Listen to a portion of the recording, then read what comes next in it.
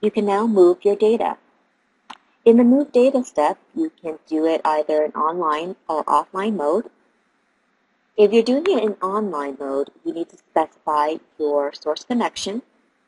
And for the target connection, you want to continue on using your sys user who has the privilege to generate the script to do the data move. Now, if there's any existing data, you can truncate it.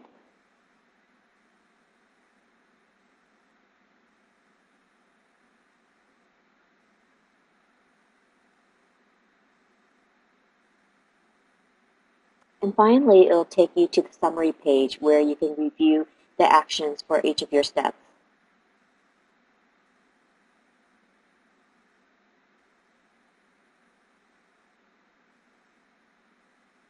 When you click on Finish, it will go ahead and generate the scripts to create your database, and it will go ahead and move your data from your Sybase to Oracle. Once the migration completes, you can now create a connection to your new Oracle database. Go to the Create New Connections dialog.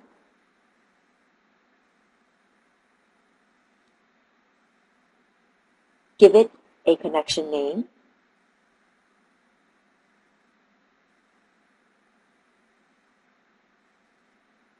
The username and the password will be the same.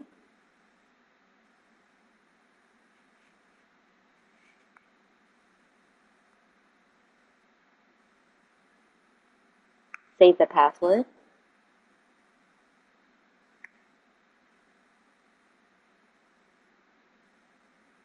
Once connected, you can now view all the objects that have been migrated.